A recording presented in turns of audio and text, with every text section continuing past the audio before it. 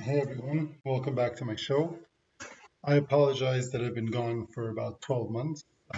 My last recording was about, I think, 12 months ago. I have not been able to produce content because, as some of you know, I moved to a farm, didn't have internet really, and live off grid right now. And it became really difficult to produce content. And though many of you, and a shout out and appreciation to y'all who reached out to me on a weekly basis, asking me to come back to promoting stuff and recording. It was very difficult, and your pleas did not fall on deaf ears. And here I am back to teaching Maimonidean principles on YouTube. So, without further ado, let's talk about the subject that's on many people's minds all over the news, which is the war in Ukraine. And what I'm going to be doing today is just going through a very basic analysis of current events, but with a deep insight of Maimonides in similar subjects and what his kind of general approach, how that general approach will help illuminate and understand both current events in the world we live in, but also our own lives and how to manage our own relationships and our own uh, interactions with other people. So let's talk about Ukraine. Ukraine has been at war with Russia for the last 200 and I think 15 days or 210 days. And at the beginning, when Russia invaded or began its invasion of Ukraine, it assumed and told everyone, oh, this war is going to take us a few days or maximum a few weeks. We're going to invade Kiev. Ukrainians know that they're actually Russians. There's going to be no more Ukraine, and it's just going to be a part of the Russian Federation. And that did not happen. And not only did that not happen, but recently there was a reversal. Ukrainians actually fought back and took back many of the villages and towns that the Russians took before the Russians invaded in the past. And it surprised many people. A lot of the analysts that I follow, professional military analysts who do this for a living, were saying just weeks before that Ukraine is really close to surrendering. They can't take it. Their army is collapsing. I have family members who are involved in this kind of thing. We're all predicting a complete disintegration of the Ukrainian defense, and it was a big surprise to many people, especially the experts. And I'm not going to say that I knew better than anyone else. I didn't. But from my study of Maimonides, those of you who've interacted with me know I doubted how well the Russians were doing. And the reason I doubted, we're going to see in the class going forward. Turns out my doubts were correct. So without inside knowledge, without I don't have access to any like channels and Telegram where soldiers are telling you the real. I don't have any of that. All I have is what you guys see, the news media, alternative news media online, but an understanding of human nature that we get from the Torah. And that's what I'd like to share with you today. So let us begin. Let's bring up a source in the Mishneh Torah. Quick reminder, what is the Mishneh Torah? Mishneh Torah is Maimonides' synopsis, summary, restatement of the entirety of Jewish law. And it's so comprehensive that it doesn't just talk to you about whether you can reheat your soup on Shabbat on a flame, but it also talks to you about what to do when you're faced with war, and how to conduct yourself in war, and how to plan for a war from the context of Jewish law. And when you read through Maimonides, and I encourage you all to do so, the wisdom you get from it, the insights you get from it are endless, beautiful, and it'll enrich your life immeasurably, as it has mine. And that's the purpose of my channel. And here is yet another example of the great wisdom of Rabbeinu, that had people thought about that, they would have understood, they would have understood current events much more than they do. Now, of course, it's overlaying on the screen. I'm not creative technology. This is the best I can do. Please bear with me. Okay. So here we have a law. This is part of the laws of war, right? The laws of wars, kings and their wars. So one of the more odd laws is that, we'll read the English one, when a siege is placed around the city to conquer it, it should not be surrounded on all four sides, only on three. The place should be left for the inhabitants to flee, and for all those who desire to escape with their lives. It is written in Bamidbar, they besieged Midian as God commanded Moses, and then the tradition that you're not allowed to surround your enemy on all four sides, pushing them into this ultimate state of desperation. And the reason that Chazal, that our sages have brought, is not a humanitarian one directly. It's not that we have mercy on our enemies.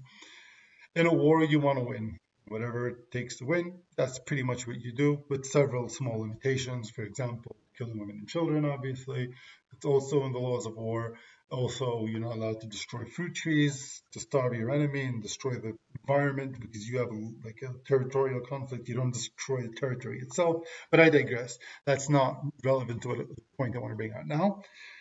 The point I want to bring out is that the reason we can't completely encircle our enemies is because that raises the motivation level of their fighters and puts them in a state of desperation that ultimately endangers you. Because if your enemy is completely desperate, what they will do is fight harder. You guessed it. And when they fight harder, they will more of your people will die. Not only will more of your people die, but the entire war can turn around based on this, on the change in motivation. Because today it's known, there's many good books about this out there. I don't remember the name right now. I should probably put it in the description.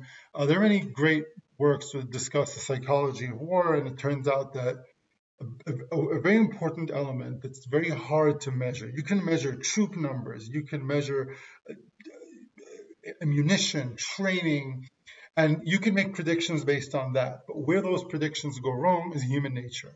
We can't predict how much motivation each side has. So Russia predicted that the Ukrainians want to be Russians and don't want to be Ukrainians. So they assumed that the fight they're going to face won't be very hard. They didn't expect the Ukrainians to take their national identity as seriously as they did and fight as hard as they did. So when you encircle your enemy and put them in a state where the only way out is to fight, then the percentage of high motivation fighters in their ranks goes up. And your fighters will have to, or your army will have to contend with a much stronger enemy.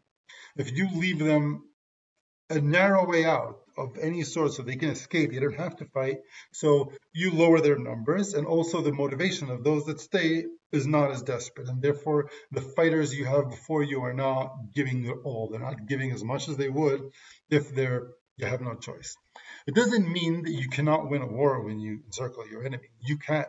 But when you do that, you're losing more of your own men and more resources in that war because you push too hard. And that's a very difficult dichotomy. It's a contradiction in terms, because when you're aggressively trying to win a war, you don't think that you sometimes need to take a step back and actually not be as belligerent as you would like to be, because by being that stubborn, by being that strong against your enemies, you force them into a position of desperation, and from that desperation they can in fact turn around and defeat you.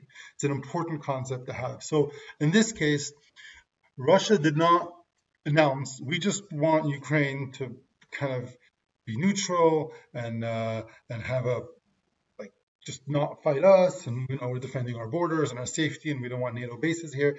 They actually were saying things like, oh, we're going to stop Ukraine from existing because Ukraine is historically a part of Russia. And they put Ukrainians on a defensive in a way where they felt they need to fight to exist, because they just wouldn't stop existing if the Russians win.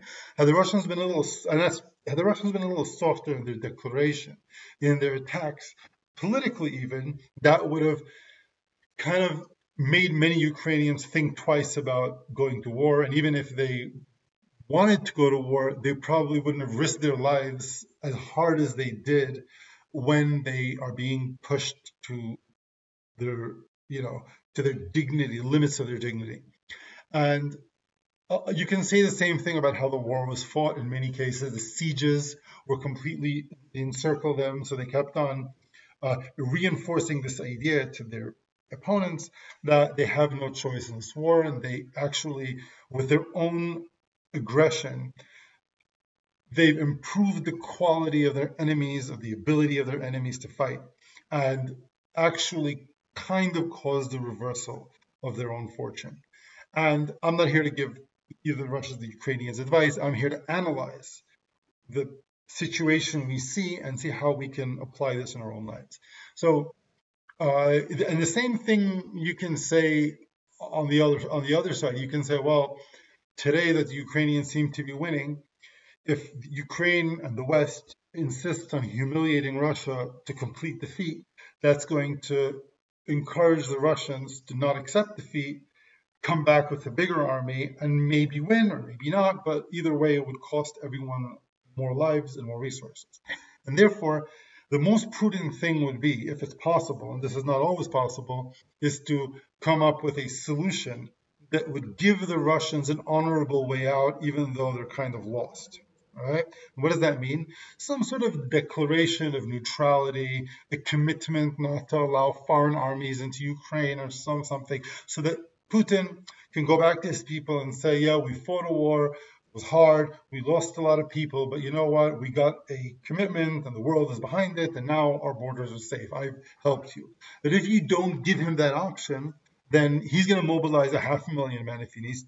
He'll mobilize 1,000,000 men, and he'll come back to fight because he's, again, from a political, human perspective, you don't give him an honorable way out. And that's something that I think, and this is why during the worst prognosis of Ukraine's disastrous campaign and how much they're losing and how great Russia is, I suspected, didn't know, I'm not going to claim to be a prophet, but like I kind of suspected that we're not getting the full picture because I saw how aggressive the Russian side was and how hard the Ukrainians were fighting, and I assumed that there's a chance that the Ukrainians actually are doing better than we think. And I didn't see the Russians exactly following Maimonides' advice, not that I expect them to, but this kind of tactical, we can call it like a strategic or tactical, easy going, like just moderation, a tactical moderation. If you come off as moderate to your enemies, they won't fight you that hard. But if you come off psychotic to your enemies, you push them into a place where they will fight you like demons. And this is something I can bring you examples from Jewish history. In the Six-Day War, if you look at that, the Arab states were not saying we want to stick up for the Palestinians and give them a state, and therefore we're going to fight the Israelis. What they said is we're going to throw the Jews into the sea and kill them all and take the women as hostages, slaves, or whatever. They were pretty open, and they were using genocidal language against a nation that actually suffered genocide before us, that has PTSD against genocide. So I think that one can argue pretty easily and convincingly that the Arab aggression and belligerence leading up to June 4th, 1967, otherwise known as the Six-Day War, created a level of defensiveness and fighting motivation among the Israelis, among the Jews, that actually destroyed the same Arab attacks. Now, had they studied Maimonides, they wouldn't have went to war in the first place. But let's say they went to war, the way they would have planned it was they would have used language of, oh, peace, and fighting for the civil rights of the Israeli Arabs and Bedouins somewhere we're not being treated well, and the Palestinians and Israel. Of course, they can be a state, but we're not here to wipe out Israel. We're just here to save our brothers, right? Something like that would have, first of all, it would have motivated the Arab attackers much more because they would feel, okay, we're fighting for a noble cause. We're not fighting to wipe out some people. Like the force of hatred is not as motivational as, and that's another chapter in Maimonides we need to study. You want to motivate people and appeal to their sense of justice. So when you say, I'm going to wipe you out, that's it actually damages, because when push comes to shove, do you really want to risk your life to hurt someone, or were you willing to risk your life for nobility, so you'd be a martyr for the greater good? But not just that, the Israelis themselves would have been divided about the war, and some Israelis would have said, well, maybe we aren't treating the Arabs correctly, and maybe this war could have been prevented, and the mobilization that the Israelis had wouldn't have been as strong as it was, and maybe they would have won. They may have lost anyway, but they would have had a higher chance of winning. That's the point. There are other examples in our history that one can mention, like the siege of Jerusalem by Rome. Rome besieged Jerusalem on all sides and starved their inhabitants. And yes, Rome defeated Judea, destroyed the temple, and you think they got what they wanted, but what did it cost them? How many legions were wiped out? So, had they been more benign in their approach to the conflict, they would have had more. They had many Jews on their side, but that was kind of a strategically a good thing to do. But more Jews would have been on the Roman side. Then instead, they kind of pushed more and more moderate Jewish factions into a belligerent anti-Roman stance. And similarly with Russia, and as I said, it goes both ways. Now, all of this is current events. From the Mishneh Torah to kind of highlight a point. But in the next segment, I want to bring it home to your practical life, how you can apply these principles in your daily life. Okay, so this is a very broad idea, and you can take this to your family drama fight, or a business dispute, or an argument with your romantic partner, or fight with your neighbors. All of that can be, you could do all of that, and the principle would stand, which is, if you put people in a corner and you don't allow them an honorable way out, they're going to they're going to be so desperate in their attempt to defeat you, that verbally or financially, that you're going to have a much harder fight in front of you. So even if you're in a debate with someone and they're high up on a tree where they kind of corner themselves, your job now as the victor, okay, as someone who's kind of winning, is to give them an honorable way to kind of back out of their stance, okay? And that's not always an easy thing to do, because your momentum is forward.